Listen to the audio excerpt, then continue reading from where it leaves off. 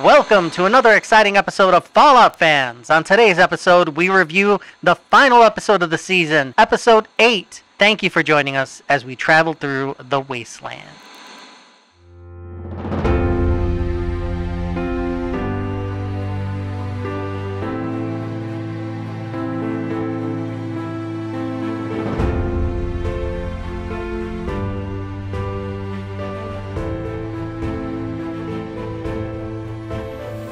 What's up, everybody? Welcome back to another exciting episode of Fallout Fans, a limited series podcast where we discuss all things Fallout, including the live-action Fallout TV series. Today on the show, we break down the final episode of Season 1, Episode 8, The Beginning. I'm super excited. Remember, as you listen, to leave your review in the comment section below. Remember, this is spoilers now. Watch the show yourself, come back here, and then discuss with us as we break down and review each episode. The audio version of the show is available wherever you get your podcasts by searching for Megadads Live. We use a special methodology to help us break down and review episodes. Buckle up, here we go. Thank you so much for being here. If you joined us just for this episode or straight from the beginning, thank you for listening. I'm joined by none other than the Vault Boy himself, my best bud, Clay Howard. How you doing, Clay? Doing good. How you doing? You couldn't resist watching the show. Super quick. I took my time with it. I apologize. I've been a little bit behind you. This is why we're recording so late, but I'm very glad that I wrapped it up. I can't believe that season 2, I have to wait on it because I just needed it. The second that the credits rolled, the second that I knew it was over, I wanted more. I can't believe it. Let's get right into it. Starting with strength. We're talking about the best standout strength episode or a moment in episode 8, the beginning. I'll go first on this one. I think it's going to be unanimous. The big reveal of this episode is just Coop listening in on his wife on this big undercover meeting, and we have, representatives from Robco, Vault-Tec, etc., and they are just talking about the end of the world, and he realizes, he's like, set them straight, babe, these guys are crazy, and then boom, they just go into that blank stare. He can't believe it. She's talking about literally ending the world, dropping bombs, so they could take a business advantage to it, so they could shape the future. For me, that was the best moment. It was a good payoff. You kind of knew it was coming in a lot of ways, that she was just going to be kind of one of them. They were just hinting at it the whole time. But the way that she just delivered everything so cold, I was like, I could see like he felt like truly betrayed. So that's my strength. What did you think, Clay? Yeah, I mean, that was the scene I picked too. I think they kind of drop a lot of, I won't say bombs, but they drop a lot of really intense moments right there in that moment. Because it starts with her mentioning that they're going to drop the bomb. And then very shortly after that, she says, war never changes. They drop that big line that we're all, familiar with. And I think right about that point also is when they show, kind of in that same scene, Lucy's dad walk in, young Hank. And so it's kind of this, they did a great job of kind of lining everything up so that when they finally showed their hand, it kind of all worked out in all the different things. There was multiple things at play.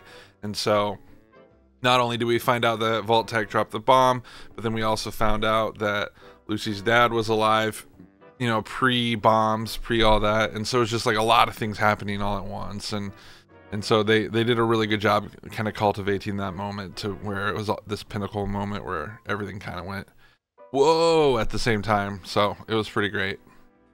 No, I agree. I feel like I want to see more of this. Like, I really hope that we don't leave the past behind, because with all the other revelations, what we basically get is that these people have found out a way to live a long time, which is super interesting. And that makes me hopeful that we're going to see more of these characters from the other time, maybe in modern. Oh, yeah. I don't know. Like, he ends up hinting that his wife could be alive, Right. which I wasn't expecting in the very least. I mean, we know that Moldaver was gonna be alive. I wasn't expecting the dad to be, a Vault Tech employee. Like I wasn't expecting any of that. So very interesting. Moving on to perception, visuals or standout audio from the show. I got one in the top of my head that I don't think is going to be the same as you. So I'll let you go first, Clay. What stood out visual wise or any audio in this episode? Yeah, so I actually had a lot of these. Like I wrote down one, then I wrote down another, and they just kept coming. Like there's some really, really good moments. One that was interesting was young Hank. Mm-hmm. They kind of youngified him, which is I love it. Youngified. That's something that Hollywood's been doing more recently, and it's tough to do. It's a difficult effect to pull off without it looking fake or all that stuff. And so, I wouldn't say this one was like perfect, but it wasn't terrible, especially for television. Granted, they have a huge budget, but I mean, we've seen Star Wars kind of drop the ball on this one pretty big, and so it's hard to do. But so that one I thought was interesting. When I rewatched it today, it was a little off. Like there would be moments where like the head would move, but the face wasn't really moving properly with it, and it just kind of felt like his face was just kind of floating on this head. So it was a little, but like when I first watched it, I didn't even notice. I was just like, whoa, that's crazy. It's Hank. Like, so I wrote that down. One of my favorite shots was when the helicopters, I forget what kind of helicopters they are called, Vertibirds, I think. The Vertibirds, they're flying toward the final battle, so cool. And they get some missile shot at them at one point, and they like dodge the missile, and this dude falls out of the Vertibird into another one, and the blades just spin him up real fast. That was a dope shot. I was like, okay, they didn't have to do that, but they did it, and so it was pretty sick. The slow motion battle shots that the Brotherhood has when they're invading, and it's over this Nat King Cole song, and it's all in slow motion, and like the power armor guys are just smashing people, and there's like slow motion shots. It's so sick with this really peaceful, like lovely old music. It's dope. And then the final thing that I really loved was when the Ghoul gets into a firefight toward the end against the guys with the power armor. He pulls the fusion core, and so they're in the dark, and he's just shooting them up, and all you can see is kind of the muzzle flashes as he's taking them out, and that was pretty sick too. So those are what I had written down. You know me too well. My perception, my standout visual was the guy falling off the Vertibird into the blades of the other one. I just, as soon as that happened, I'm like, that was cool. I'm like, that was brutal. And he just like kind of melts into he just gets scraped up. I thought that was really amazing when he did that. The other standout visual was, if you recall the latest Batman movie, so it's The Batman, and they do this scene where it's, they're really working with the way that light and darkness kind of contrast with gunshots in like a dark room. And they do this fantastic scene, and Batman's just beating up on some guys, and like this machine gun or these guns are going off, just flashes of light. They try to do something similar here, where we have the Ghoul come in to fight a bunch of Brotherhood people, and he just starts to wreck them, and he takes the power core out of the machine that's nearby, and the lights go out, and they just start fighting. It doesn't work as well as in the Batman, but it was pretty cool what they were trying to pull off with like him.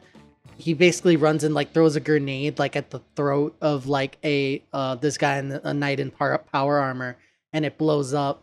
You see Maximus just kind of be like freaking out and screaming. You see a lot of stuff, kind of hints of it happening. And I thought it was a cool thing that they attempted. It was decent, and it was a standout moment for me. I'm like, all right, they're going for it. And same thing with the slow-mo. You're right. There was a good long battle going on. The power armor looked cool. Yeah, I thought it was a really interesting. All around, visually, a great episode from a perception standpoint. Endurance. Does Fallout please longtime fans? we've seen a general favorable reception across the spectrum. I was listening to a podcast, and this guy was talking about how his parents, that are well into their 60s, and him were bonding over this show because they happened to be watching it.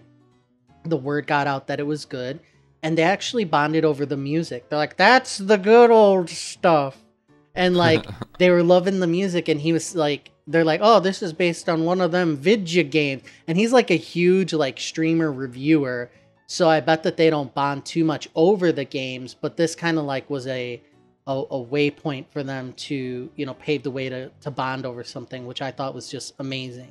If you look at like things like Metacritic and Open Critic and scores all around, it's always generally favorable. So it looks like they succeeded. You know, people are going to complain about some of the retcons, some of the things that are, you know, not right with the New California Republic and, you know, the timeline and, you know, who destroyed Shady Sands, like all these things. They're taking liberties with the show, but I think it's all working. And at no point did I feel like they betrayed what Fallout is. So that's kind of how I feel about it. Any thoughts about what you've seen as far as, you know, how people are receiving and if Fallout has legs and if we're going into the future? Yeah, I mean, I think they did a great job kind of breaking into the mainstream, obviously putting a really good show together as part of it, getting some really good actors. I mean, I feel like if they had had a smaller budget, not as good at actors, maybe not as... Even Prime is not like the most prominent streaming service, but they're a reputable one. Maybe if they had gone a little bit lower with like a less reputable one, like maybe it wouldn't have broke into the mainstream as much and just been kind of a little nerd subculture thing. But they put some serious money in to make this happen, and I think that they achieved what they were going for. I think they went past just the nerds, and they got people watching the show. I got friends on Facebook posting about, "Oh, I'm obsessed with this show," and literally have never played the game. So I think they proved a point that there's a reason they picked Fallout and not some other property that they do or don't have. And so I think there's a lot here, and it works really well for a TV show. And I think it's something that's alluring to people who even don't play the video games. And so I think they made a great call, and I hope that we continue to see more. When speaking to the Hollywood Reporter, showrunners were asked how soon the second season would come back, and they said, quote, "as fast as humanly possible," which bodes well, right? I don't want to wait like too long. I'd like for them to capitalize off the success that they've already had. And plus, I just want more. Like, if there was anything that happened by the end, I was just like, I need to know even more. I want to see where this goes. So, super interesting. Charisma, standout performances in episode 8, the beginning. I will go first on this one. I have to say that I'm upset a little bit that we didn't see some of the other characters as prominent in the finale. So I think that once again, you know, Coop freaking out has to be the standout. I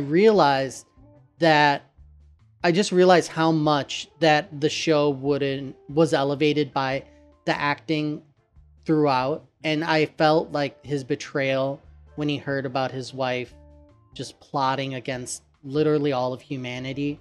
And it really drove the show every single episode.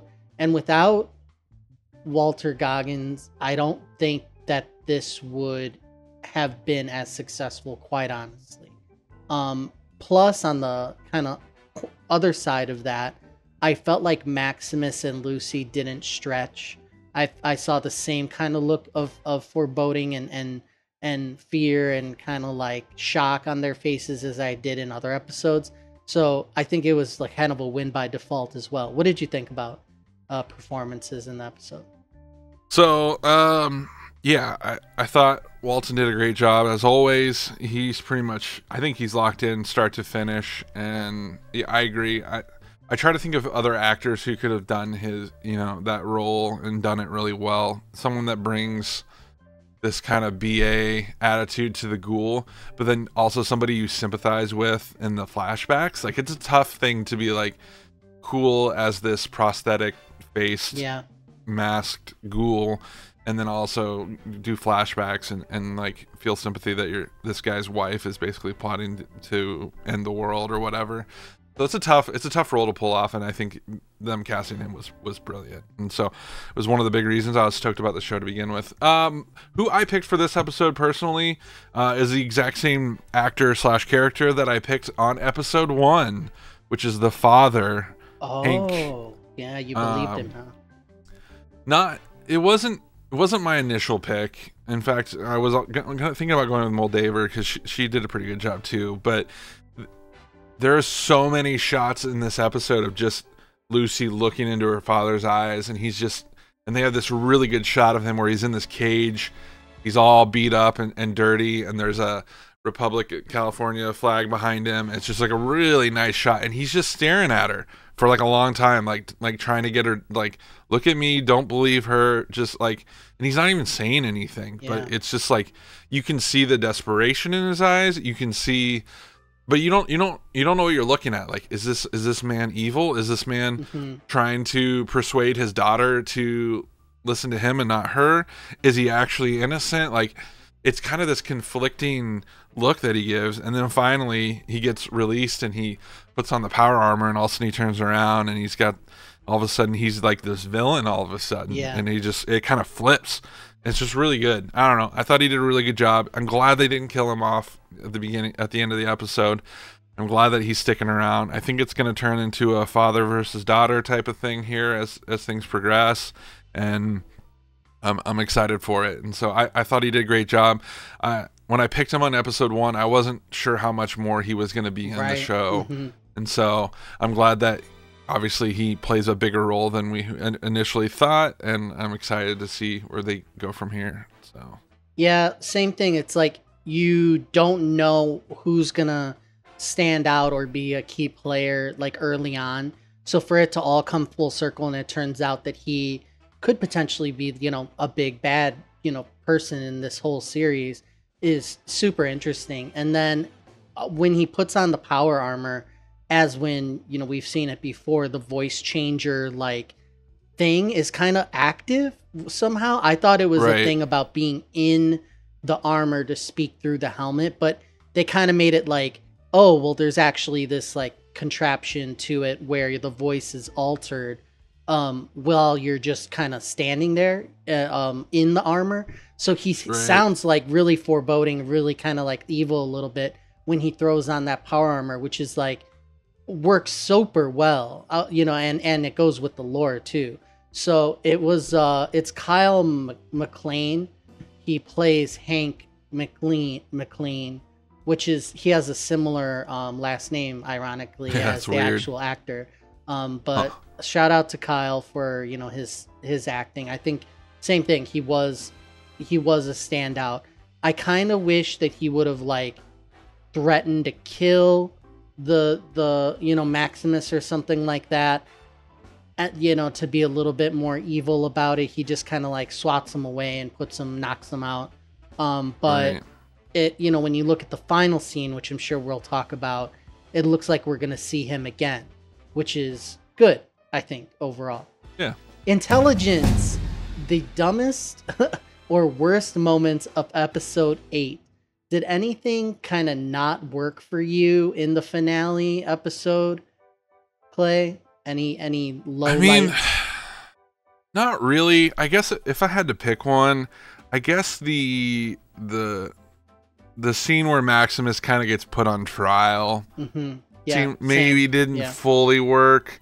I mean, we get this grand reveal that Maximus's friend, the girl, I can't remember her name, but they bring up, well, you've been surrounded with people getting hurt, and you're always the one that's kind of there, and so now that you're back, we're gonna kill you because you're up to no good, basically. And then this girl comes forward and says, hey, actually I sabotaged myself. I put the razor blades in my boot, and so that I didn't have to go out. And so it's like, and so for some reason, her admitting that, all of a sudden he's like, they let him go or whatever. It's just, it works, but it kind of doesn't. I don't know. It was just a little bit like, if like they were literally about to shoot him and execute him, and then all of a sudden they're like, all right, you're off the hook. And then I guess to tie along with that, then at the end of the episode, Maximus wakes back up after getting knocked out by Lucy's dad, and all of the Brotherhood come up and they're like, he's the hero, he did it, he got the thing. And he kind of, I guess it's their way of kind of trying to work him back into where he's trying to get away from the Brotherhood, but the Brotherhood's gonna finally accept him and pull him in. And he's gonna have to, you know, next season decide between what, you know, who to choose or whatever. But it was just a little clunky, but that's really the only thing I can think of, and that's kind of grasping at straws. What about you? Well, I agree that the Brotherhood, when they showed up, it was a little odd. First of all, they come and they take back Philly, or they take over the little town, which is like an interesting choice. For whatever, probably budgetary reasons, they didn't bring them back up to like the big blimp. What is the name of their like floating fortress? I don't know if we have a name for it, but basically they have this. If you pay attention to the games, they have this floating citadel that has the that holds like their base of command, but instead of being up there, they decide to come down, and they're sitting kind of like amongst the rubble of Philly, and they're like, we took this town over, and now we're here, and here's our flag. So I thought that was a little weird, but same thing with you. This trial was odd. I explained it away to myself in two ways. First, what they're seeking is so important, they aren't going to execute him, because him offering to bring them to the head is more important than him lying to them. That's the way that I kind of explained away them like letting him go. Gotcha. The other part of it is when they get into the back room area, and the cleric is like talking to him, and he's like, we're gonna rebuild, you've learned lessons, power has to be taken, you know, we're gonna do this, myself as the head, and then the likes of you. He's like, you know, you're the best that I have to work with is snakes and people like you. So he's like, I'm gonna deal with it, and you join me because that's the best that you can do. So I thought that was, it worked in a way, but a low light for me, far and away, was Dad, give him the code. It was like there was no reason really for Lucy's dad to give Moldaver a code. The fact that he has to turn over a code, and she's like, there's one last piece of the puzzle. I needed somebody from Vault-Tec in order to put in the code. I'm like, okay, that explains why you took him, but then how you were going to get him to hand it over, you know, torture basically is usually what people do and stuff like that. But why did he give up the code? Out of guilt? Because his daughter really asked nicely for the third time and then just did it? He should have said, he's like, I'll give the code, let me out of here. And he's like, and then she said, yeah, he's like, give me your word. And she should have been like shocked, like my dad raised me right, of course, like I'm gonna tell you, you know, the truth. And then boom, he gives the code in exchange for his freedom, and then, like, you know, they let him out was what should have happened. But instead it was like, give him the code for no real reason other than your daughter asked. So I thought that was kind of dumb. Right. Yeah, I agree. I see what you're saying. I think there's this conflicting thing between him where he's still loyal to Vault-Tec, but he's also loyal to his daughter. So he genuinely cares about her, you're saying, like that. Right. Yeah. I think so. And I think that they'll explore that more as they become quote unquote enemies in like the next seasons or whatever.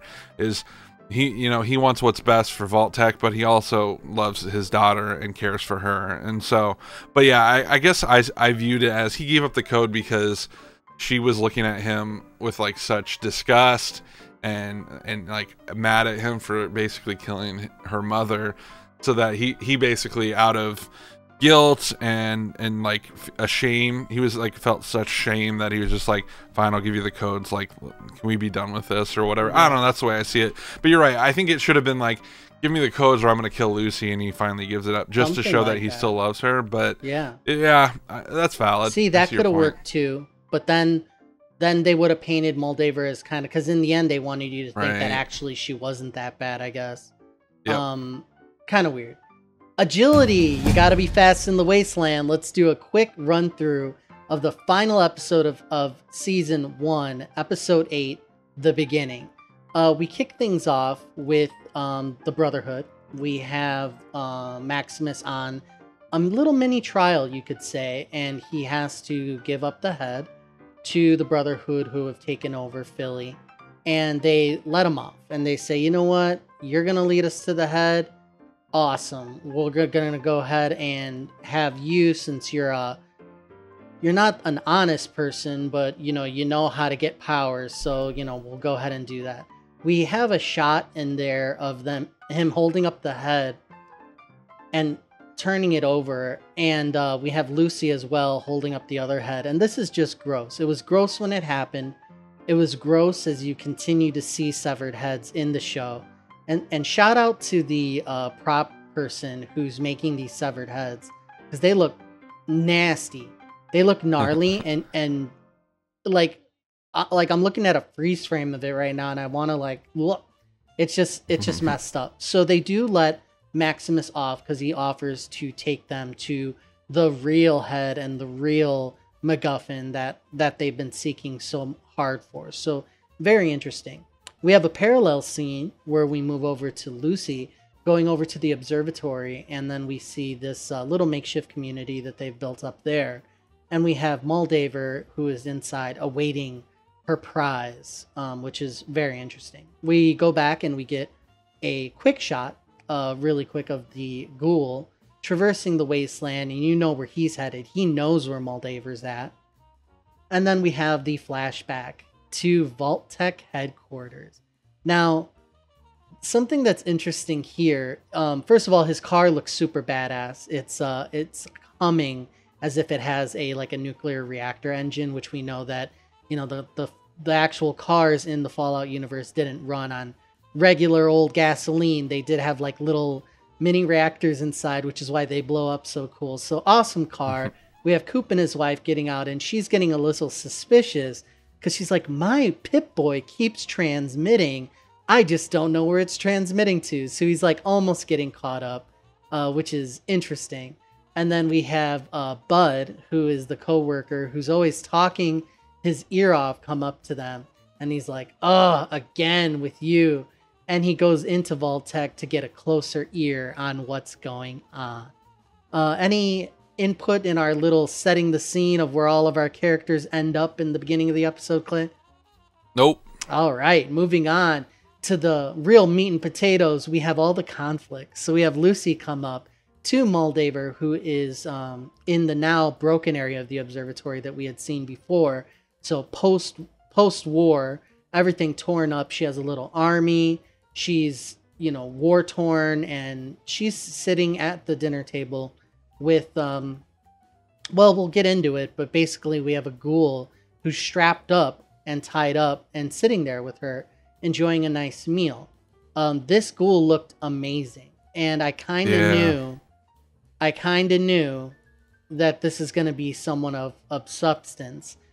Long story short, we have Moldaver saying, thank you so much. We have our little MacGuffin here, and don't you want to know about everything that's been going on? Now, here's what made me upset. Now we go back and we see Norm. Now, Norm is back in Vault 31, and we have a big problem because he's not in enough of the episode. He spends his whole episode in two little rooms. He basically finds a little robot, a little brain of a Vault-Tec executive. Now, did you know that this the name of this was called Brain on a Roomba, is what they named this character. That's what it is, according to the official IMDb information that's linked with the Amazon Prime Video. Brain on a Roomba. Now, is this supposed to be the brain of someone that we've seen before? Yes. In the show? Yeah, it's Bud. It's Bud? Why does his voice sound so different? It's just because he's a brain inside of glass? It's him. It's Bud. You pause it. Because if you pause it on Prime, it tells you who the actors are in that scene. and he talks about buds. You remember when Oh, he says he that? does. He's like the junior executives that he has on Right. ice So over here. I'm pretty sure that's his brain. Yeah. Damn, we're not gonna get rid of him, are we? They took his brain and put him in a little jar. And it's hilarious. He's like, don't go into the next room. He's like, issue protocol 56. And he has this little like deadly like needle go over. He's like, come here. Hold still. I love that they change his personality in this way where he is going to be kind of a comic relief. And I hope we do see more of the brain in the jar on the Roomba. We won't leave here. We'll just wrap up Norm's story because what he does find out, big reveal, what was in the vault? It was Vault Tech executives who were the management supposed to be overseeing the other two vaults for the future. And this was their little experiment. Bud has an idea.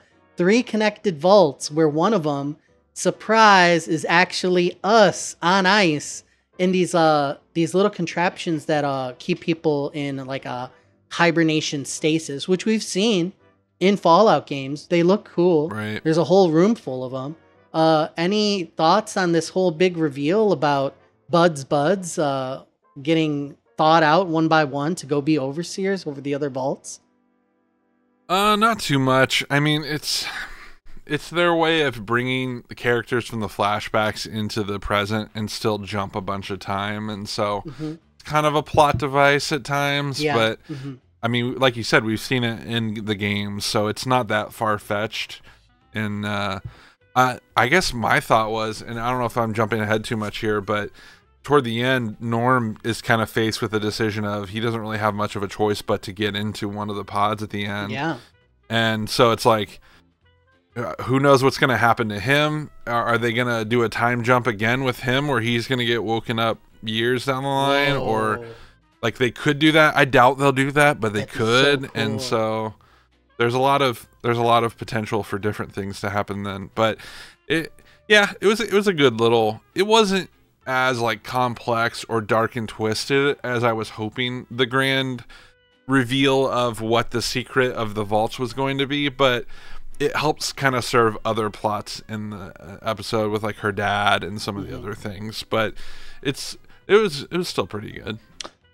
If you do go to the freeze frame, you can see that we have Norm looking at the device, and he can see a list of reactivated people who have been brought out from hibernation. So you do see Betty Pearson on there. You see Hank McLean. You see different people, and it lines up with the, vault overseers that are thought and elected. So that was the whole scheme.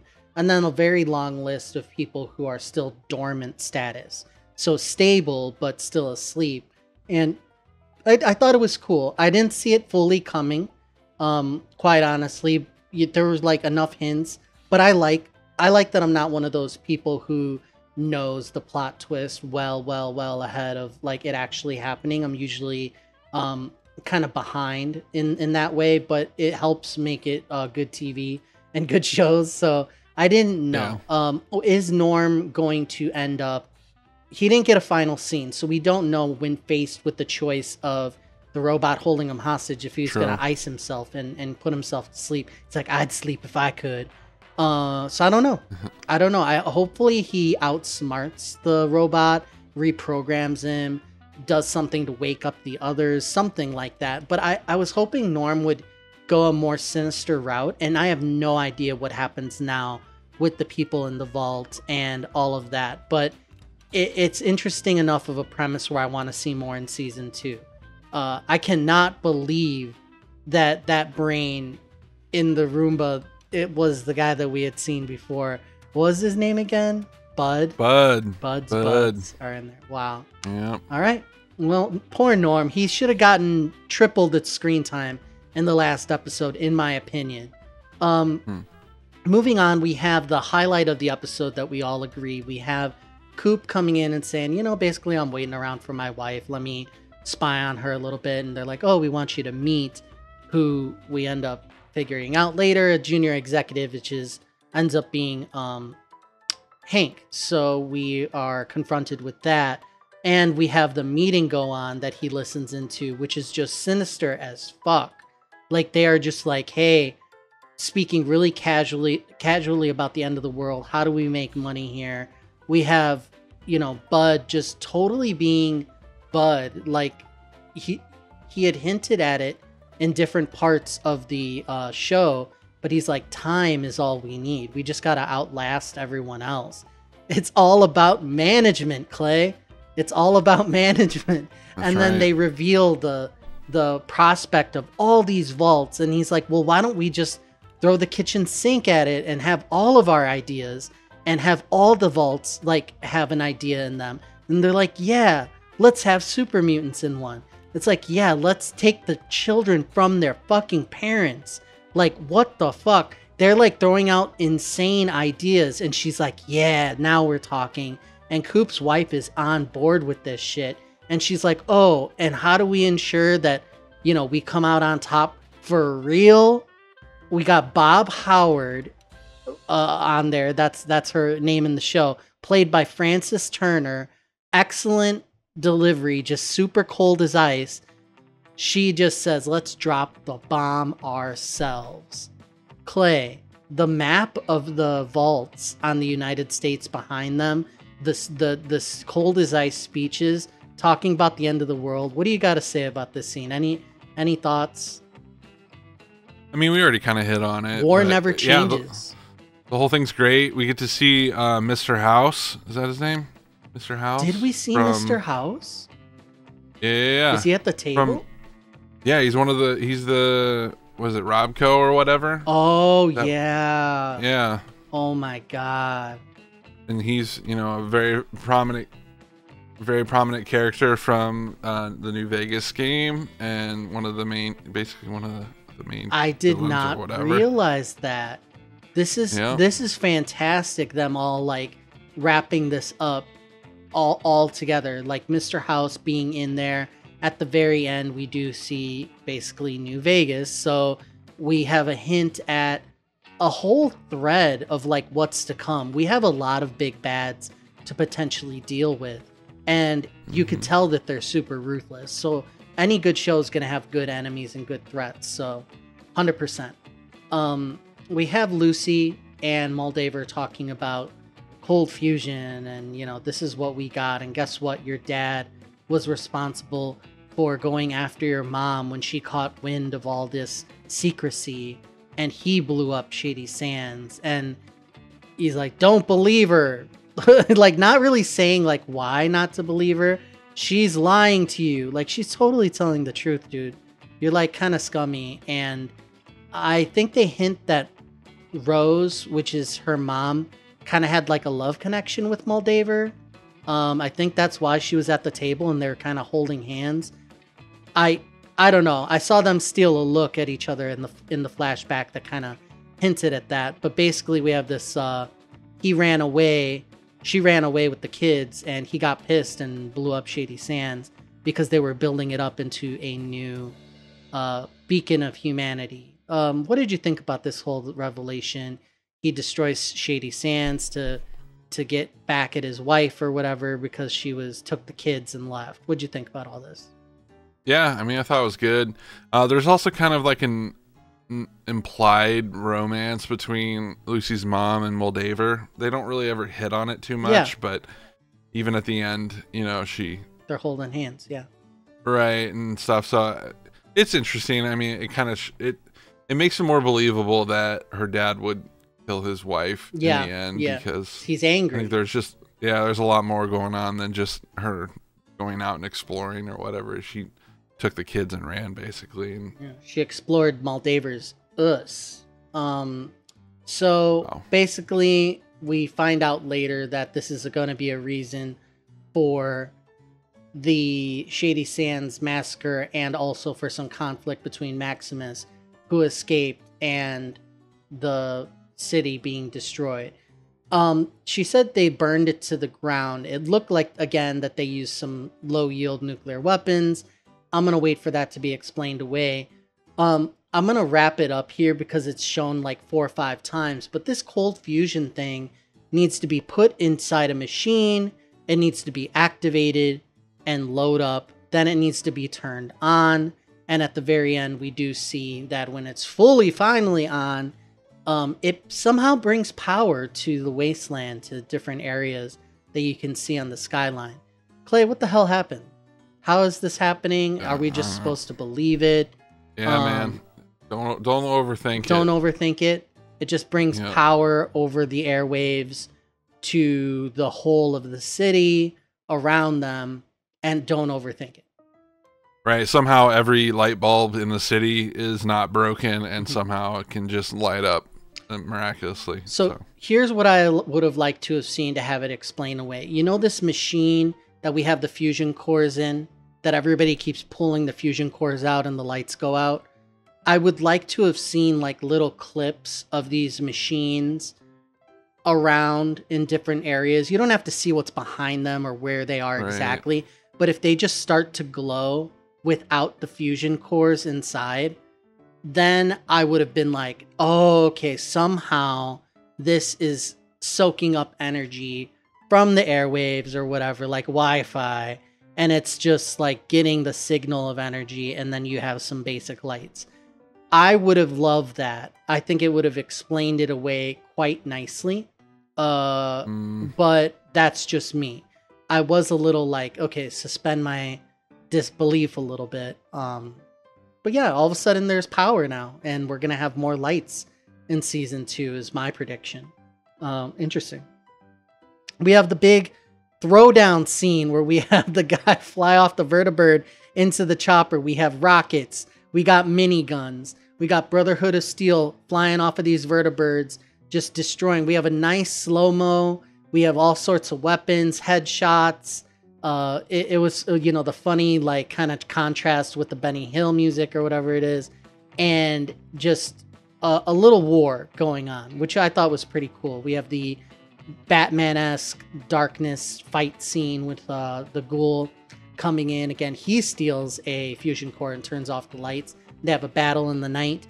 He finds a weakness in the power armor that he used to wield, and he's like, there's a little spot right here I could shoot that will just take you down. And he figures that out. So he's a badass. He's taken down a whole hallway full of people, multiple of them in power armor. I thought it was awesome. Yep. Moving on toward the end here, we do have Lucy and Maximus reuniting. People start calling him Max, which threw me off. They were calling him Maximus all throughout, but now he's Max, whatever. And then we have the dad jump inside the power armor, knock Maximus out, and when the ghoul comes in, he runs away like a stuck pig. And she's like, you let him go. He's like, he's gonna lead us to the big bads, to the people that are pulling the strings. Someone's always pulling the strings. And one of my favorite parts of the episode, she pulls the gun, and does she shoot the ghoul? No, she puts her ghoul mother out of her misery and pops her in the head.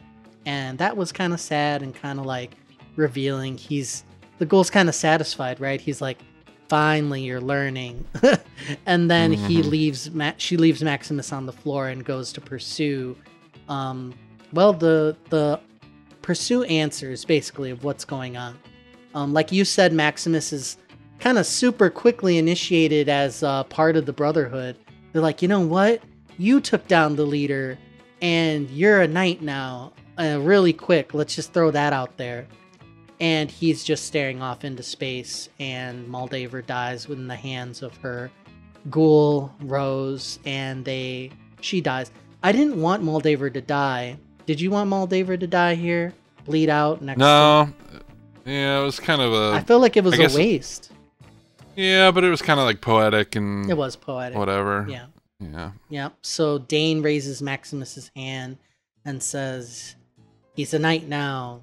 And then we have the Hollywood sign in the background. We have Lucy and the ghoul walking off, and Hollywood, sponsored by Nuka-Cola. Interesting. That was funny. The final scene, talk to me about it. We have the Hank, and he comes up on the desert sprawling, and then it looks like New Vegas. Is this New Vegas? That is New Vegas. And there's a skull on the ground, too. Yeah, and the skull is of a... Deathclaw. Deathclaw, which we will hint at, that we will see in season 2. Does it surprise you that we're going to New Vegas in season 2? It looks like, and Mr. House Yeah, I and mean, all this stuff. I didn't wouldn't see have, it coming. I wouldn't have guessed that either. No. I liked Yeah. it. It was a big reveal. Heck yeah, it's awesome. I was so stoked when I saw People that. who aren't associating, with the games, I don't think this shines through that this is Vegas, that this is New Right. Vegas. I think that if you were to see, especially the fact that there's energy now, I don't know if it gets this far over the airwaves where it's going to go over here, but I expect that they would have their own power sources. If I would have Right. seen some neon lights more at night, I think that it would have spoke to people who were not fans of the games to kind of really drive home that this is supposed to be the strip. Do you agree? Yeah, I think that's valid. That would have been Yeah, nice. I could see that. Yeah. Instead, we get kind of like a rising of the dawn or dusk shot. Right. So interesting. Hmm. Interesting. I think if you would have like ended with like some da-na-na, da-na-na, da-na-na-na, like Yeah. that would have drove it home too. Like that. So we had a couple missed opportunities with the very end, but overall, I thought it was interesting. Luck. If we're lucky, what are we gonna see in season 2? Any predictions? Anything that you really want to see in season 2? I want to see the Vegas Strip and how they pull that off. I think they have a lot to work with now that they're expanding the universe into, that area. So that's what I'm like hoping to see, is like they've planted a lot of seeds for what we could see later. Enough to keep me super interested in future seasons. Anything for you? Yeah, there's a couple things. One of them, after watching this episode again today, toward the end there, they kind of hint at Lucy going off with the ghoul and kind of like, do you want to get some answers? Do you want to find who's pulling the strings?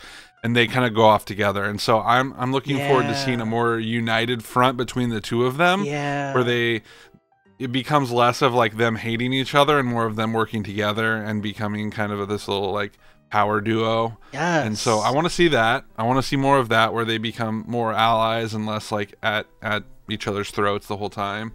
I want Thaddeus to come back. I want to see more Thaddeus, what he gets into.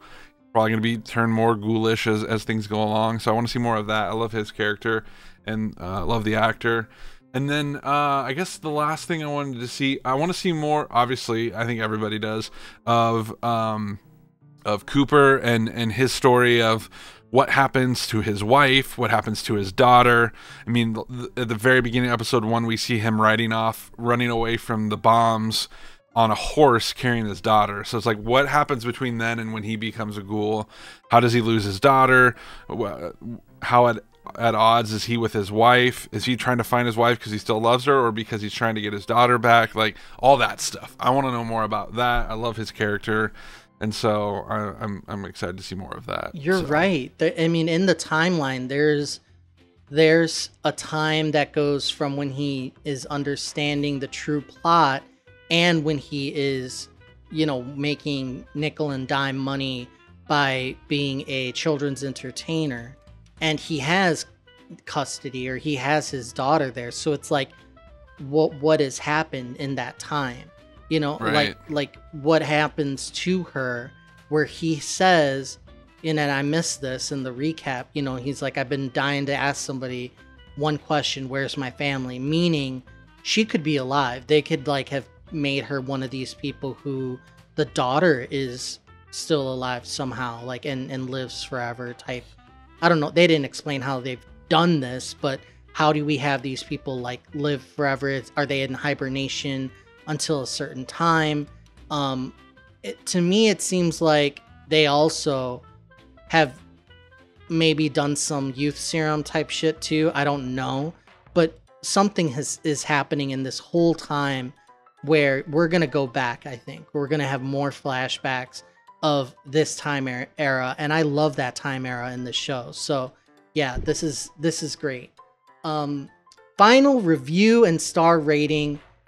I'll go first on this one. I gotta give it a 4-star. I want to give it a 4.5, and I think it could have, if they would have had these little plot holes we discussed like full, it would have given a 4.5. But I'm gonna go with a solid 4. It was great. A lot of good payoffs. not enough Norm, some plot holes still that I think was a little bit lazy, and things that would have set it to a 4.5 for sure. Solid 4. What do you think, Clay? Yeah, I agree to a point. I don't think that the plot holes are that big a deal. I think they're just minimal stuff that we're kind of nitpicking at, but some of it's valid. Overall, I loved this episode. It was a great finale episode. I thought they did a really good job of giving the viewer enough information to like the big twists and everything, but then not showing their whole hand, and not.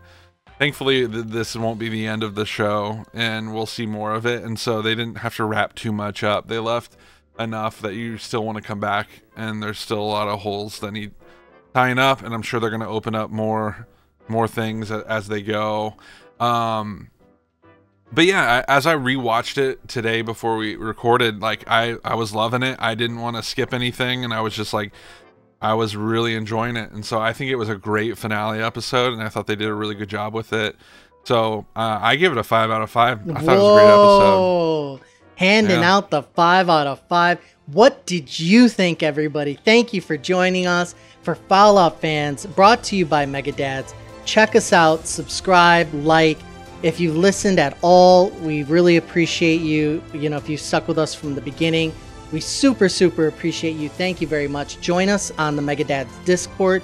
You can find a link to it in any of our YouTube content right in the description. We chat about games. We talk about what we should be playing with each other.